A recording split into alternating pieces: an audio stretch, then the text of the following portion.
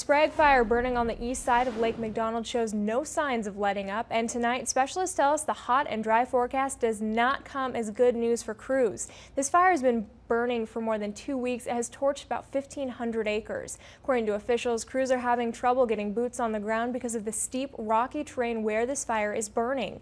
Resources remain at the Sprague Chalet in case a fire makes a run in that direction. While this fire hasn't substantially grown recently, fire officials tell us upcoming weather may feed the flames. With the weather forecast that we're seeing, we expect that activity to probably increase in the next couple of days. Isolated light showers and dry thunderstorms are a possibility tomorrow late afternoon, lingering overnight Tuesday, and then Wednesday has our best chance of showers and thunderstorms. So that all has the potential for increasing fire activity. So far the fire has behaved as expected, and so we're hoping that will be the continued situation.